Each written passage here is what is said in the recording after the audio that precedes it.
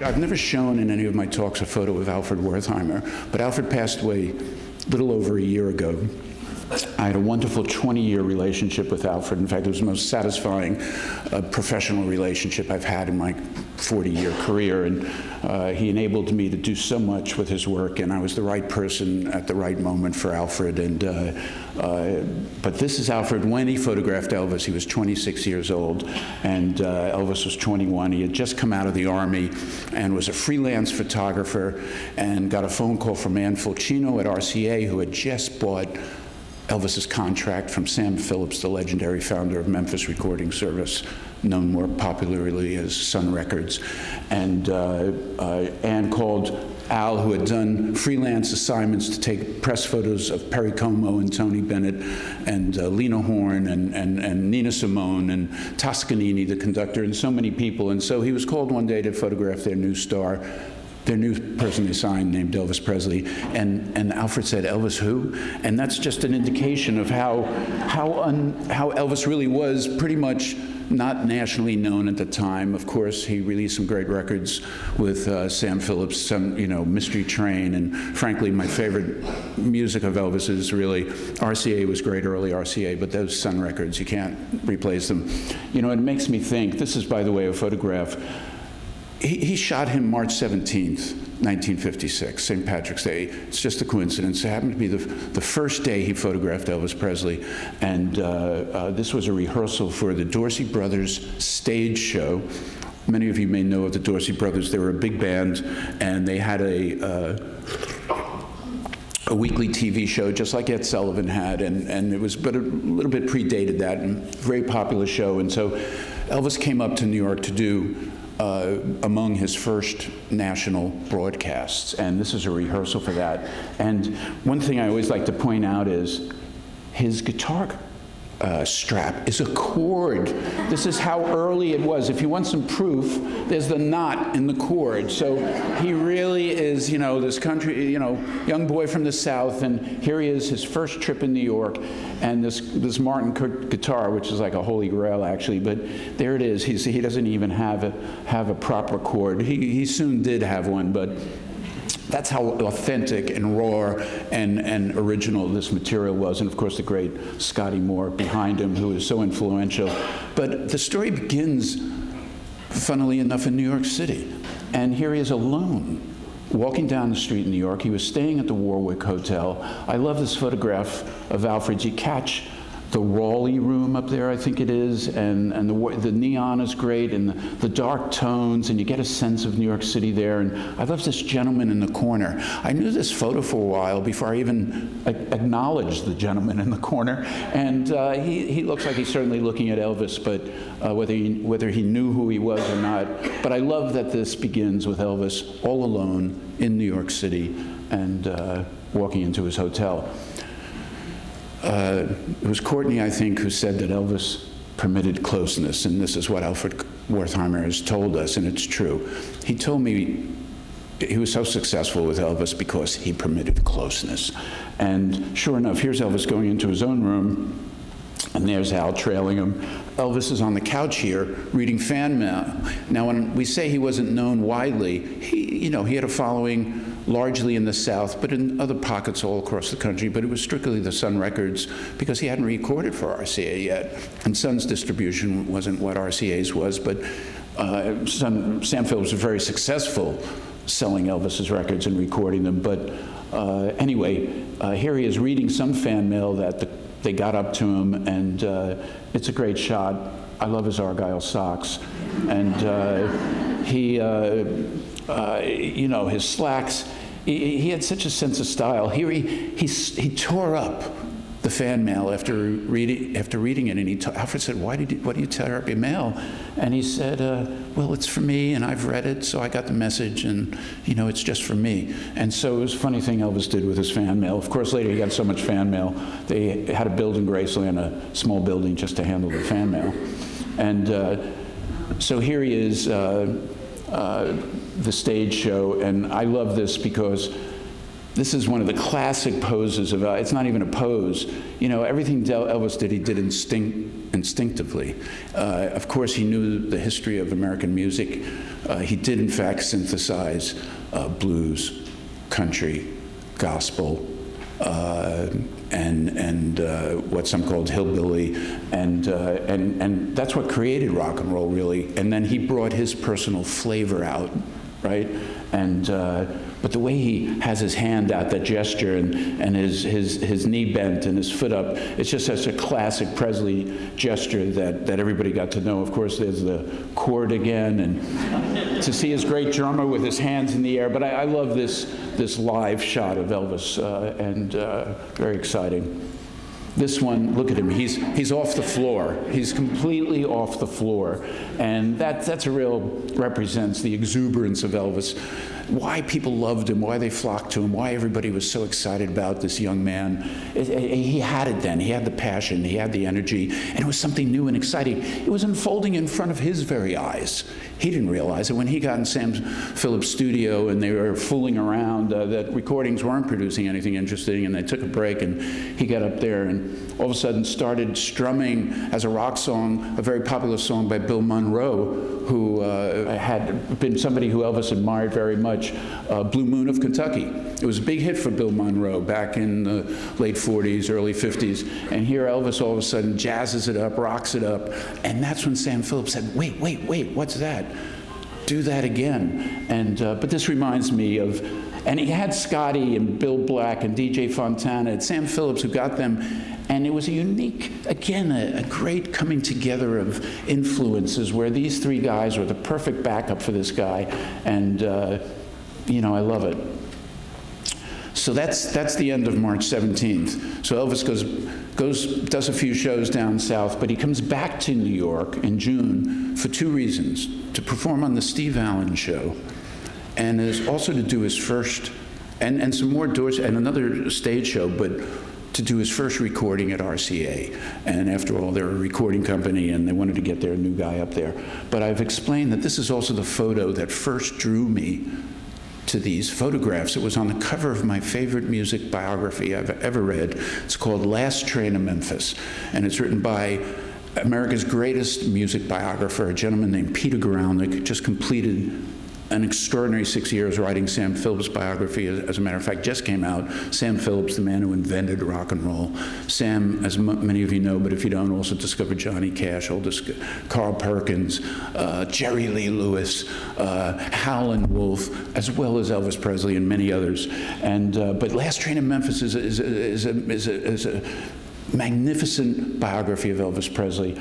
And this was on the cover of the book, and when I saw it in Barnes & Noble's, I picked it up, I said, that's it. That's the Elvis I knew as a kid growing up, that imprinted on me, that wired my brain to rock and roll and had such a big influence on me as a young boy. And here he is playing gospel piano. He loved gospel music. It was his favorite music, in fact. And he was sitting there alone playing gospel, waiting for Steve Allen to come and the Colonel. And there's Alfred, the fly in the wall. Alfred, as I said, his style of photography he called fly in the wall. There's not a single photo posed in over 3,000 negatives, 3,000 shots Al took of Elvis. His view was to capture him as he was, and as you can see, he certainly did that. And as Courtney said, Al shared with us that Elvis permitted closeness. And, you know, there was no contract. He shot him for press photos, was so enamored of this young fellow. I asked him, he just said to him, Elvis, can I tag along? And Elvis just shrugged and said, yeah, that was the contract. Today you'd have agents and publishers and, you know, and so he just literally followed him and from that point on and stuck with him. And it's a great story. And also I said, Al, if he wasn't famous, why did you know, what compelled you to follow me? He said, Chris, he made the girls cry. And that women, when they were around him, seriously, they would cry, they would sob, they would touch Elvis, he said it was like a religious experience, really, because they were just, and it was special, it was magic. Elvis just had something special, but of course it's his music that communicated that, and they would have seen and heard a little bit of that, and so here we are at a rehearsal for the Steve Allen Show. look at Elvis. Look at Elvis. I don't know what he's thinking about all this. But he had just appeared on a very controversial appearance on Milton Berle's show. Controversial for some. Milton Berle, great lively character, and Milton encouraged Elvis's rhythmic movement. Elvis was, he captivated you on stage because of the way he moved, the way he sort of vibrated his music, the way he danced, the whole thing. And it was unique. We have to remember, today we have people doing everything. I mean, they're lighting fires on stage, whatever. But you've got to remember, this was one young kid who nobody knew, and he'd get out there and dance in a way that it was almost scandalous. In fact, it was scandalous to some people. But it was just this great young guy who had just discovered this form of music that we now call rock and roll. Come on, he owed everything. Like I say, he loved Little Richard. He loved every R&B and blues and everything that went before him. But he brought it together so that kids like me from New York City, who all of a sudden could love this music. But Milton Berle encouraged him to gyrate. It was really exciting to see that footage, and you can see it anytime on YouTube. But Steve Allen was more of a family show, and he had Elvis, this is a rehearsal, dressed in tails and white tie, and so Elvis couldn't move a lot, and he had him singing to this hound dog who wore the top hat. I'm convinced this poor dog was tranquilized, because all he had to be, all he did is, look at him, all he did is sit there, never cause any problems, and so this was that rehearsal, and there you go. So they had the rehearsal. The show was going to be in a day and a half later. But the Colonel had booked Elvis to do 2 shows in Richmond, Virginia. And this is Elvis Presley having taken the train from New York to Richmond, walking off the train to get a taxi to go to the Jefferson Hotel, where even though they weren't spending the night, they needed a room because they were doing 2 shows, an afternoon show and an evening show at the Mosque Theater. It's still there. It's this fabulous Art Deco building. And Elvis was given a transistor radio, and that's the script for the Steve Allen show under his arm. And Alfred told me he had it going like a boom box. It looks like a very serene scene, but evidently he had that thing cranked up to whatever music he was listening to. And I like to call this Elvis the Pelvis, because he said he really did have this distinct strut, and he felt that this photo captured it a little bit. We can see what he means, right? And there he goes. Alfred calls this photo the stare, and actually, he's not staring at Alfred. He's looking a little bit to Alfred's left. But that jacket is killer. Seriously, it must be raw silk or something. And that shirt, the way this kid dressed was unique. Nobody. He went to Humes High School in Memphis, wearing pretty much the same version of these clothes, not always a jacket, but often, and it was just uncanny. And I've mentioned before, I love the stylings in the car, the ribbing in the roof, the great chrome handle. Wertheimer's photos have these great formal elements in them that when he composed the picture, somehow, with his professionalism and his artistic sense, he could create these images in a way that were quite beautiful. And this is another example. Al used natural light. He never used a flash. He said in the 3,000 shots he might have used a flash like 8 or 9 times. That's nothing. And here he is in the Jefferson Hotel restaurant, and he's asking this waitress, what's for dinner or lunch, and they'd read the menu, and Alfred told me at the end of it, wherever they went, they'd read a menu, and then they'd always order the same thing. They just like to eat, and that's Junior Smith, Elvis's first cousin. Elvis's mom is Gladys Smith, and he was his entourage. Here you go, two young Southern boys, 2 cousins, and it's a gorgeous painting. I've often said that the woman's profile looks like a Botticelli, like a Renaissance angel. And and again, look at that available light. Look at the waitress in the background, a little bit out of focus. There's just an incredible quality to this photo, and the dark elements. It's beautiful. This is the Jefferson Hotel lunch counter, coffee shop. And Al met this gal, Barbara Gray, there. And Barbara became a subject of renown because she's in a famous photo that you'll see in a few minutes. But he's showing Barbara the script to the Steve Allen show. He didn't know Barbara, they just met. And he was showing her the script to convince her that he was somebody she should pay attention to. And, you know, he was working it, as they say. And Barbara seems absorbed in it. And Alfred called this photo grilled cheese 20 cents. And that's you can see the reason why. And it, you know, I've always said Alfred's photos, like Peter Groundlich's book, as a matter of fact, they're not just about Elvis, they're about America. They're about the way we were in the mid-50s, in 1956, the way things looked. And I mean, that's almost an archaeological photo. You don't get lunch counters like that every day anymore, and those great chairs. And I love the highlights of the chrome, you know, and the leather seats. And who would know that's Elvis? I always love that photo because I bought it, and I'd have it hanging in my phone, on my home, and not everybody would understand that photo right away. And I love how you can see that Al was the observer, how you have this entry, this door, these vertical forms that I think add a sort of power to the image. And I love this photo. So here we are at the Moss Theater. The reason Elvis is going like that is the crowd is screaming, "We want Elvis, we want Elvis."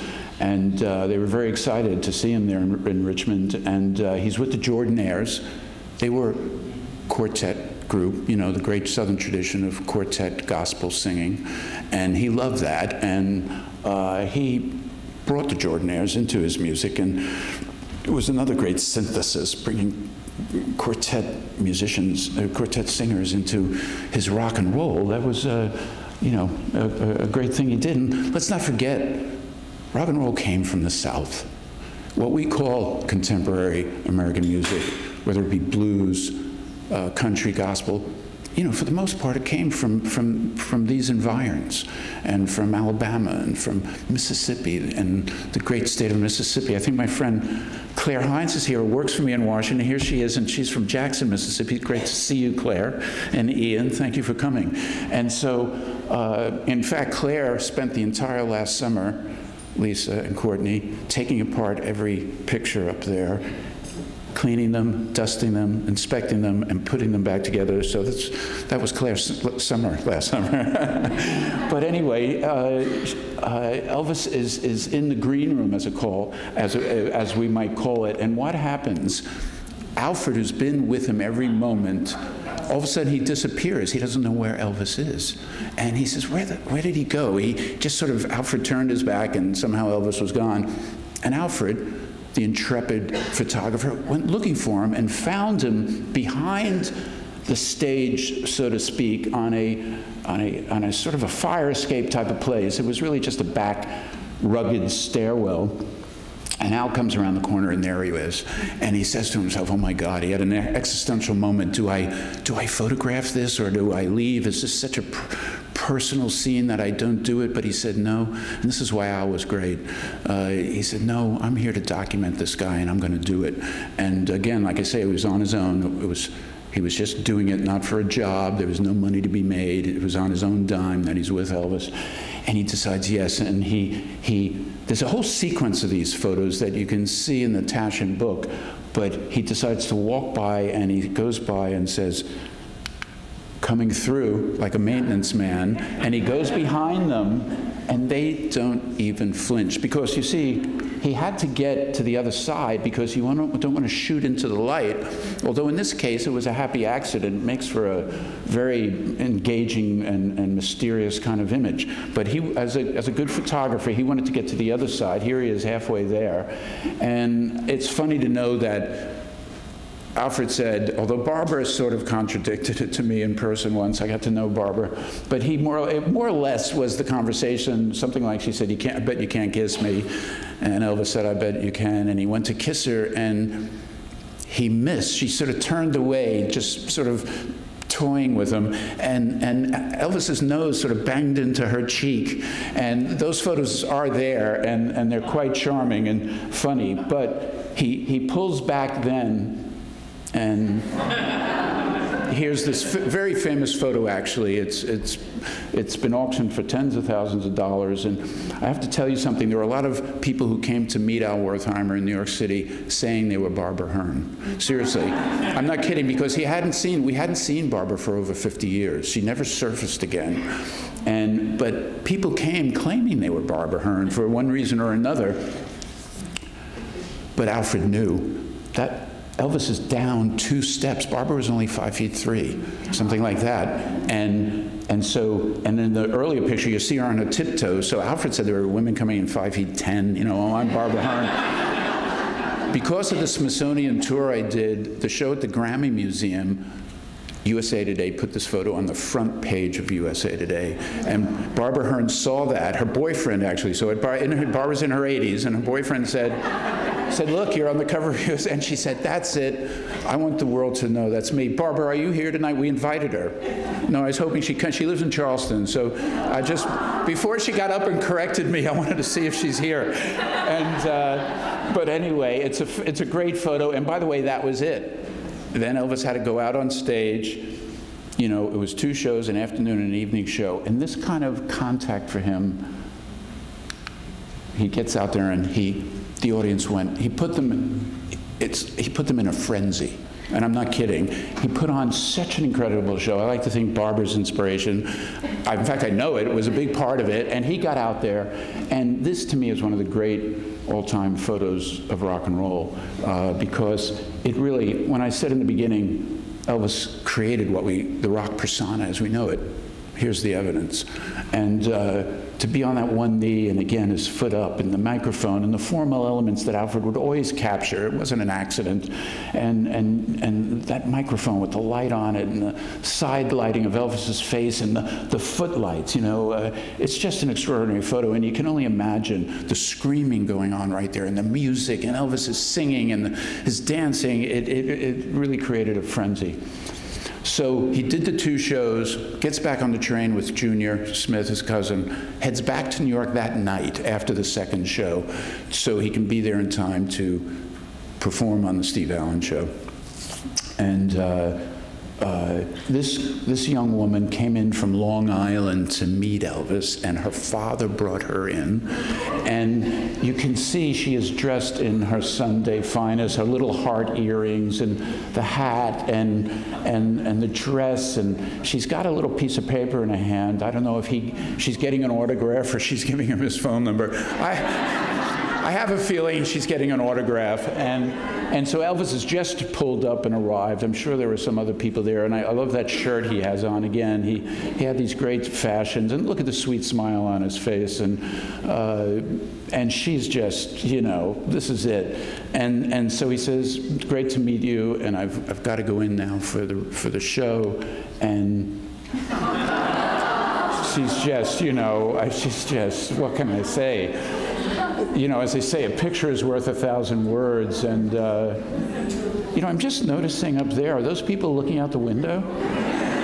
I'm not kidding. I've never seen that before. And it looks like it. And look at that dress. As I said, you can see the fashions of those days, even the way, again, the styling of the automobile and the old newspaper, Dodgers and Giants. And they're in New York, and one more. I love that sequence, and it just shows the effect Elvis had on people. And here we are again.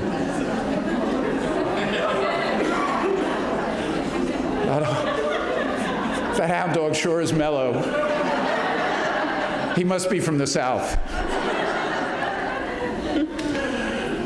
So he's left the theater, Studio 50, I believe, which is where David Letterman ended up having his show, by the way, CBS, a legendary theater there. And you just can see everybody, young and old, male, female, black, white. They love this guy. There's something about him that just pulled it all together. And I've pointed out I love the autograph books.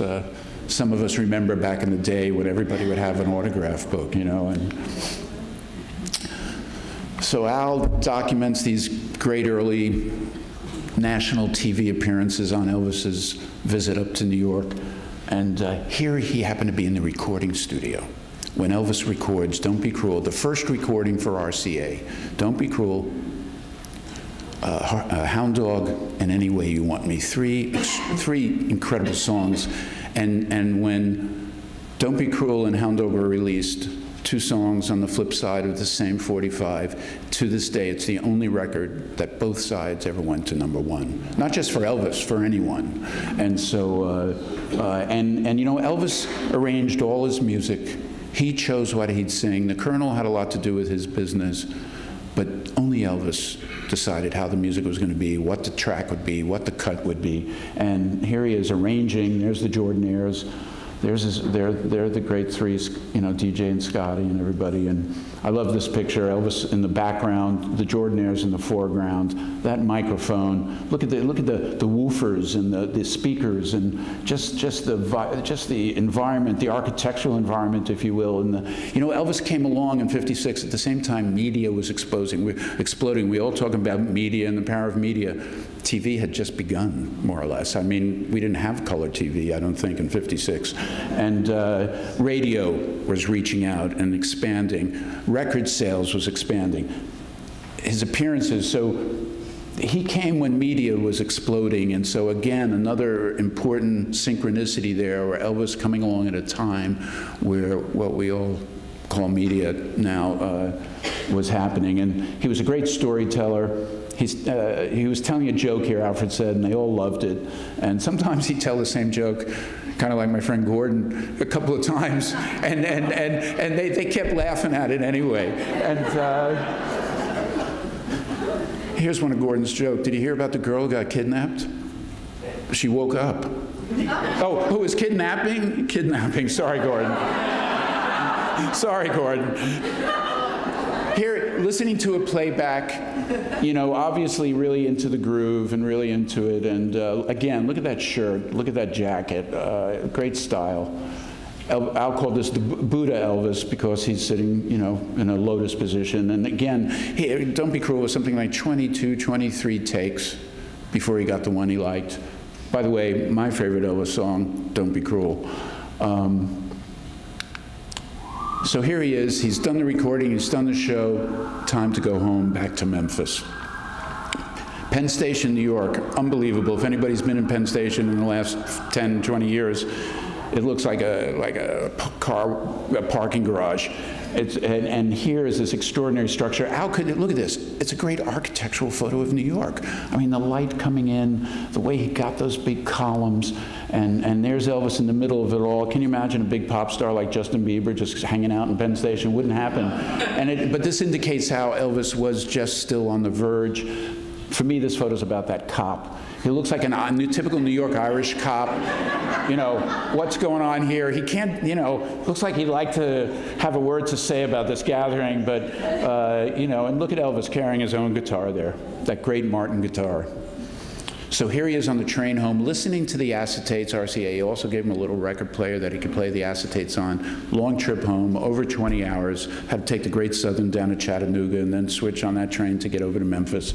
And he listened Alfred said over and over for hours, listening to these acetates of these 3 songs. Again, an indication of how this young musical artist, how he's so deeply into his music, and to review it the way he was. When Peter Gralnick's book, Last Train in Memphis, went to paperback, this was the cover of that book. Beautiful photo, I love it. And the stylings of the train, you know. Here he is stopping in Sheffield, Alabama. This is the first photograph of Alfred's that I ever bought. And just because I liked it. And again, this is proof that he wasn't famous yet. There's not a single person looking at him, and including his cousin Junior, who wants to get a snack himself. Elvis has some snow cones, and it's just a great photo. And I've always said there's this Sanskrit word, avatar. It means one who descends. And Elvis looks like he just literally came, beam me down, Scotty, like he just ended up there. Because look, and the way he's dressed, and I love the characters. These photos. Look at, you can see the train, but the way these hardworking men and women look, and you know, here's you know, it's just a great photo of in Sheffield, Alabama, people getting off the train for a snack. They continue the trip down to Memphis. There's Junior. Somebody pointed out yesterday that you could see they were cousins, and they're right. This is a great picture of two boys from Memphis, and Elvis is reading Betty and Veronica, Archie comic.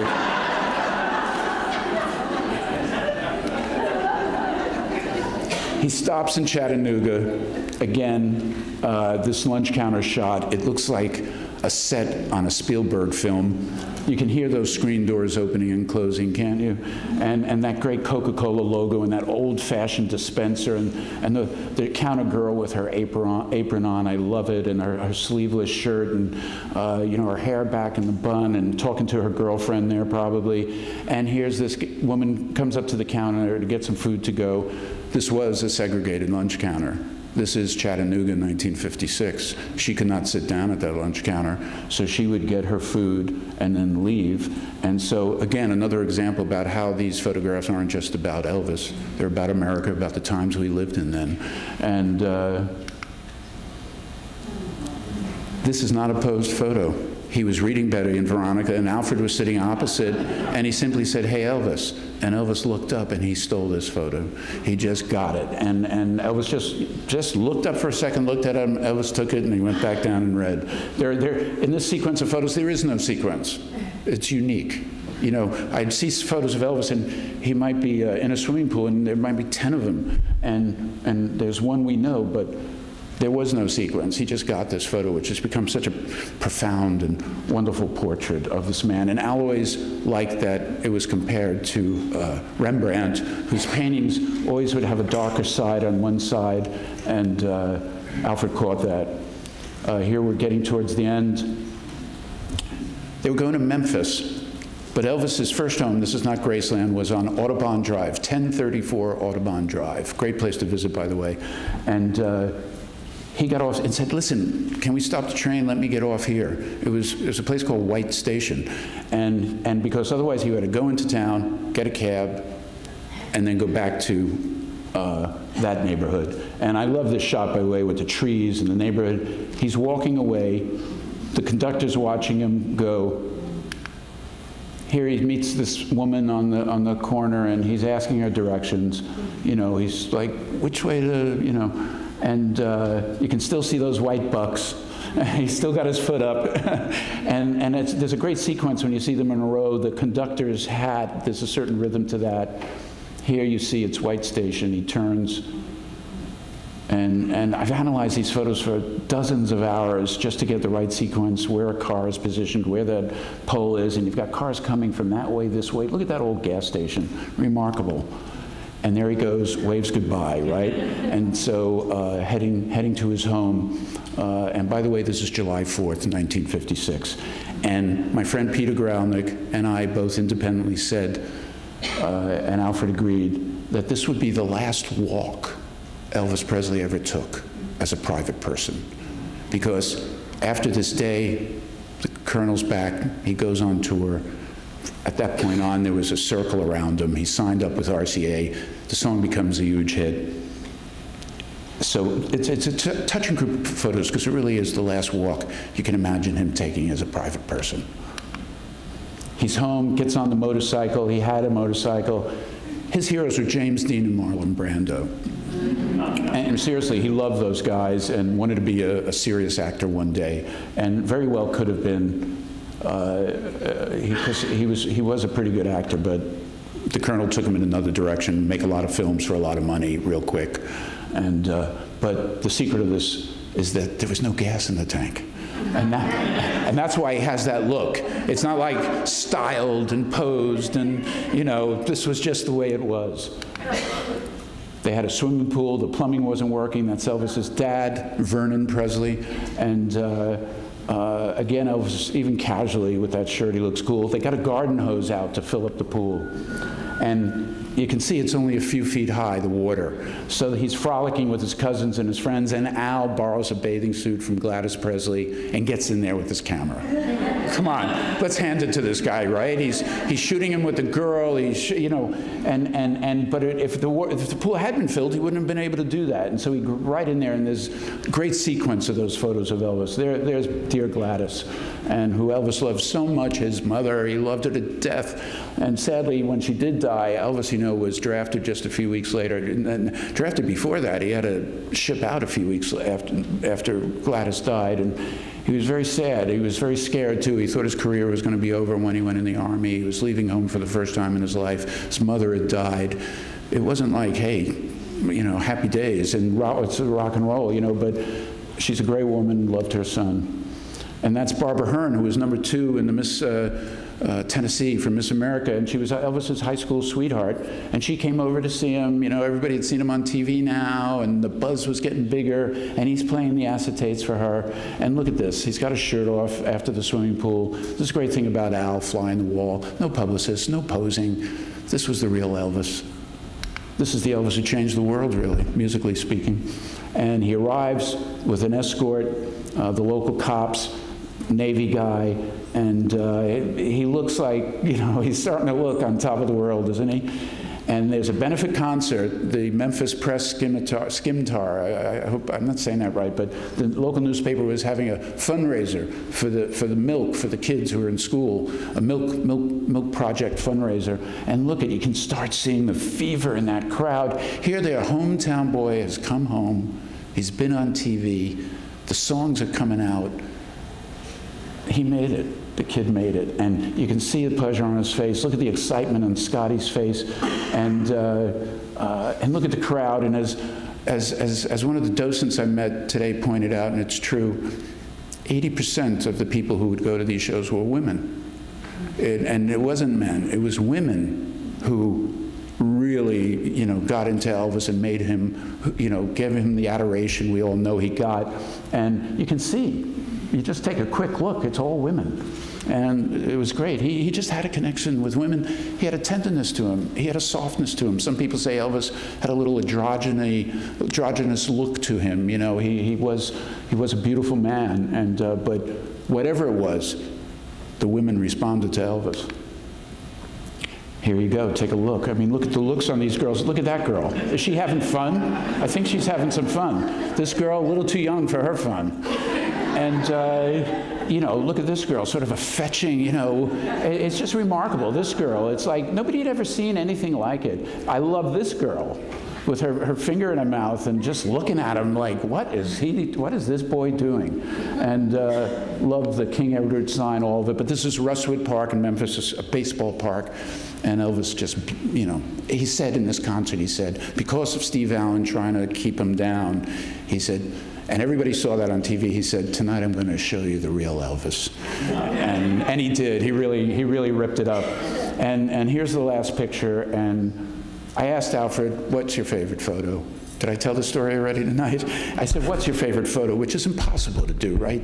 But he said, Chris, I really love this photo. His lens was open the same time somebody in the audience had taken a flash. And he calls it starburst. And he saw this light. He saw this persona of Elvis's emerging, you know what I mean? And this glow, this otherworldly halo, if you will. And this was his star rising, and the crowd was going crazy, and Elvis was up there giving them the show of their lifetime.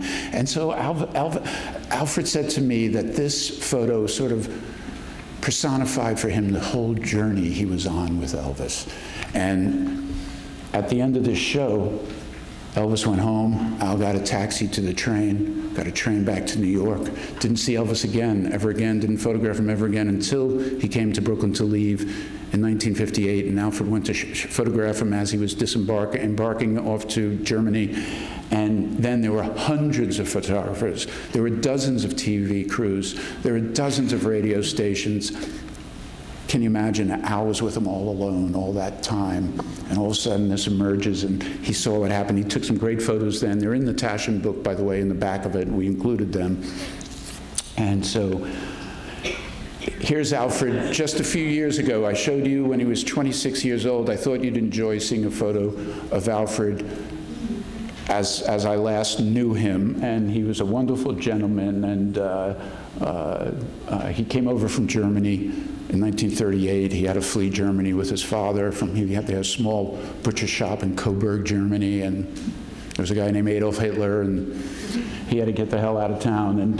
But I love this picture, holding his most favorite photo, and so I love Alfred. And thank you for coming, honoring Alfred, his great photos, honoring Elvis, this great man from the South who transformed our culture, and honoring the Telfair for hosting this great exhibit. And thank you for being here.